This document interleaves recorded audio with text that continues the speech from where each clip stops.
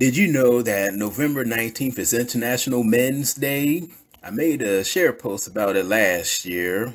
In 2021, not a peep, not a word. It's all crickets. Nobody's talking, sharing this, no social media buzz on this.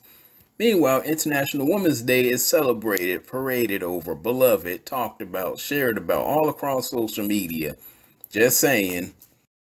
So here's to you, man, the real males, the alphas, the man who takes care of business, the man who take care of the family, the man who upholds the house, the man who takes care of his spouse and wife and women, the real man who takes care of his kids and all of that, real man that takes responsibilities, real man that have character, that personality, that has style, that has intelligence, common sense, logic, reasoning.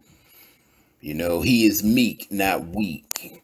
Here's to you, man. This is for you. So let's all give a hoo-ha and a thank you and congratulate all the men for International Men's Day. I know it's unfortunately overshadowed by the Cal Rittenhouse verdict and all of that, but let's think of our men across the world, internationally, at home, domestic, and foreign.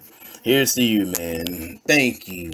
Thank you. Thank you for being men, and thank you for being an example. Thank you for standing on solid ground and not shifting sands. Thank you.